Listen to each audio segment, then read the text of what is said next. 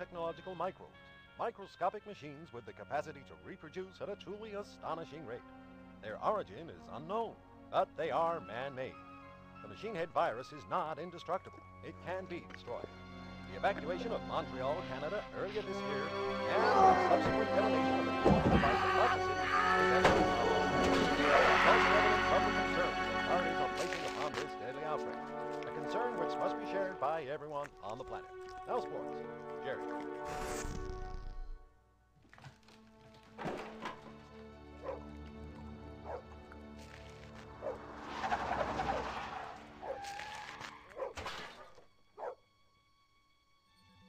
My name is Kimberly Stride, Dr. Kimberly Stride.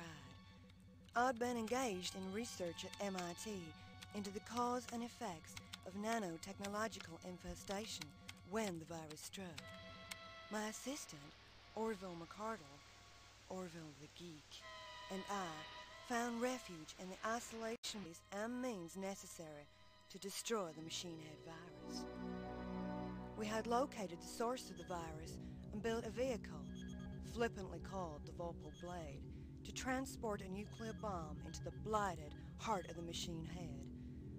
But we had a problem. To bring the Vorpal Blade to its full operational capacity required a sophisticated artificial intelligence.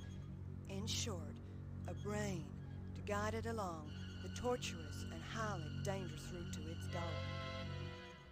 I had decided to upgrade the Institute's CPU with encoded sequences from my own brain patents, and then implant this into the Vorpal Blade's operating system. But Orville had ideas of his own.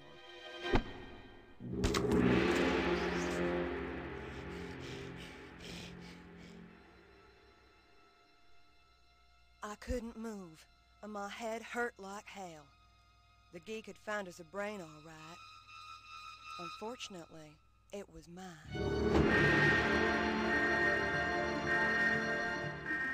I had no choice.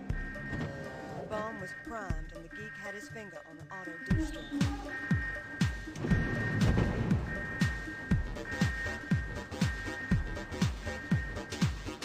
There was nothing else I could do but ride that baby into the heart of the beast.